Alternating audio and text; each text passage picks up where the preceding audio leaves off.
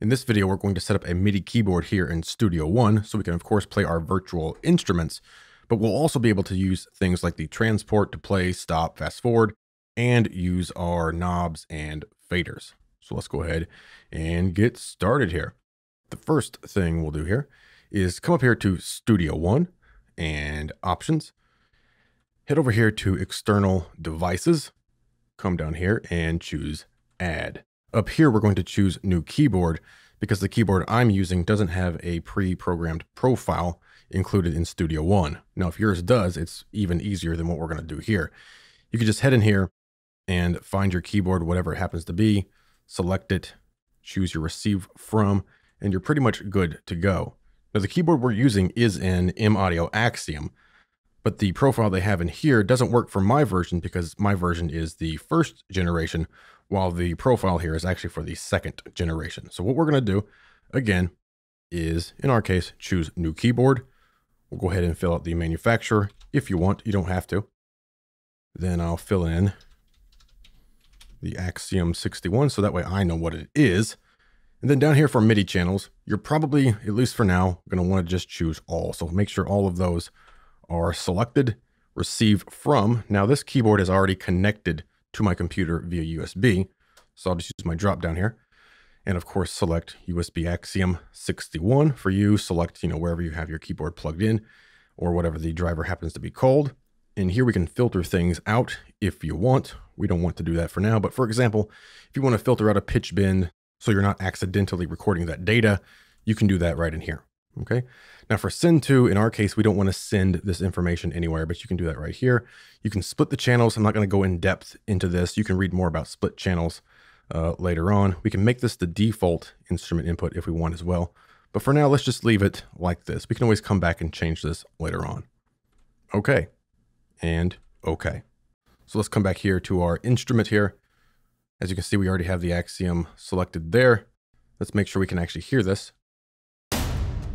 Right there. But if I press the play button here, nothing. If I turn a knob, we're getting the input, but nothing's happening. That's because we need to set that up separately. All right. So let's turn that off for now, pull this back down. And what I'll do is just use this drop down right here under control and choose my Axiom 61. And we'll bring up this window. You could also come over here to mix and just make sure you have external showing. Use your drop down and go to edit. Same exact thing. All right. So we just want this window here.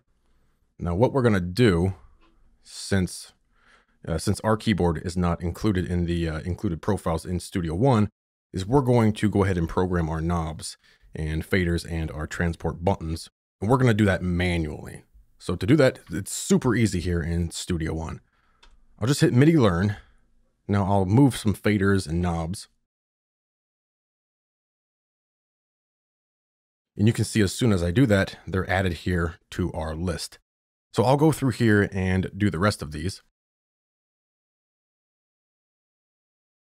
And of course, do the transport buttons as well.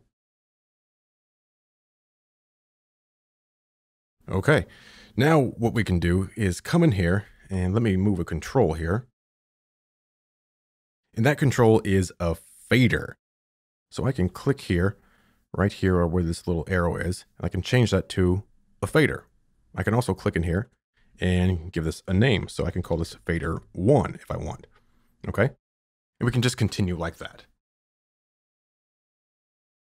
That's also a fader. I'm not going to go through all of these because you probably get how this works. I'm going to call this one fader 2. And of course, continue on like that. Now what about my knobs? Same thing here. So it's right here.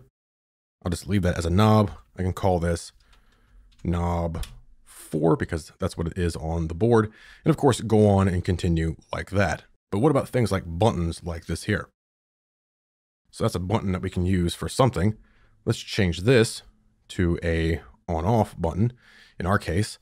And we can call that button 1 or whatever you want to call it, right? And of course, continue on like that. And then for our transport, we can see right here, that's a button there. This is a button right here. Right here's a button. And of course, give these names as you go along. But I'll just hit stop for now and come in here, call that stop. And this one here should be a button. This one should be play. We'll check it to make sure. And this is record. And make sure that's a button there as well.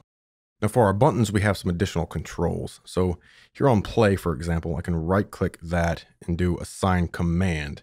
Now you can't do that on, something like a knob or even here's a fader.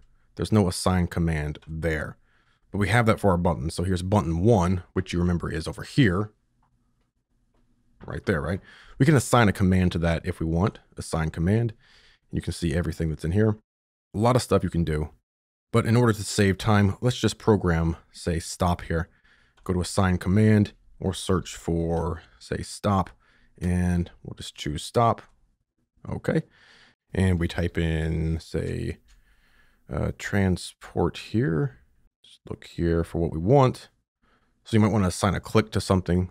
That's kind of interesting. But what we want here is just play. So play selected range, play from loop start. Whatever you want to do there. We'll do start. There's what I guess it should be, is start. And then of course here, right click, assign command, and I'll just type in record here and see if that comes up. And transport control, record. Okay. So I'm not going to set up the rest of these right now. You of course should, and I will after the video, of course, but now we're pretty much done. We can at least show this. So I can take MIDI Learn off now. We can close this down. If you ever want to get back to it, it's super simple. Just head up here, go to your device, head back into MIDI Learn. And of course you can start, changing these things here to faders or buttons or whatever you want. And of course for your buttons, go ahead and right click those and assign your commands right there. Okay. So you can always get right back to it. But as you can see here, let me actually grab some audio here. Just throw it in real quick. And if I hit play on our keyboard now, of course, starts playback. We can, of course, stop that. We can fast forward, although we didn't set that up. But of course, if we set up fast forward, we could fast forward, rewind. We could go into record here. If I had something record enabled, because we did set up record, as you can see. That's super easy. So of course, for fast forward, rewind, all that stuff, I come back in here to our Axiom 61, go back here, press, say, these buttons here, just find where they are. So they're right there. That would be rewind. Of course, come in here, assign this, and find for rewind. Very good. I'd probably want to name it rewind as well. And of course, do the same thing here for fast forward. And then right click and assign. And then search for forward here. So transport, because this is our transport. Of course, you can assign whatever you want to your buttons. Take it off MIDI Learn, bada bing. And there we go. Super easy to do here. Let you use all of your keyboard commands here in Studio One. Now, what about, just real quick here at the end, what about something like our faders? So we set those up. We didn't name them yet, but we could come in here and we can right click things and we could assign, say, let me go ahead and move a fader here. Okay. And then I could right click, say, our volume down here, and then assign volume to control 11 because we didn't give it a name. I, of course, would probably call that fader 9 or something like that. Select that. And now I can control our master volume right here on the keyboard there. Super simple. What if I want to, let me actually move my fader first. Okay. Then assign that right here. And now I can even play back and control the volume of that track. You could also come up here maybe and move this knob. I'll right click. I could assign that to a knob if I wanted to. All right, and control a bunch of different things just by learning that automation. And of course, we can do the same thing in your instruments as well. So if I move a knob here, I can assign that. Okay. And assign all that stuff to your different knobs and faders and things like that. Assign anything, wherever, pretty much wherever you want. Now, in some cases, let's say with contact here, if I right click something to learn it, and I already have it assigned in Studio One, it might not work, okay? Now this here is a function of contact, so I'll cancel that here. And in this case, I'd come back to our Axiom 61, let me turn on MIDI Learn, find my knob, which is right here, right click, just remove that one, okay? Again, this does not happen to all virtual instruments, this is just some of them. But now I can right click here, learn that MIDI automation, turn my knob, and assign it, in this case, in contact. So just remember that if you're not able to learn something on a specific plugin, you might want to come back in here and remove just those knobs you want to assign to, the plugin that it's not letting you assign things to. Okay, so just keep that in mind. But that is how you would set up a keyboard here, manually set up a keyboard here in Studio One and use everything, control everything. Not only, of course, use the keyboard here, which of course we can use, but also use all of our faders, our knobs, and of course our transport controls.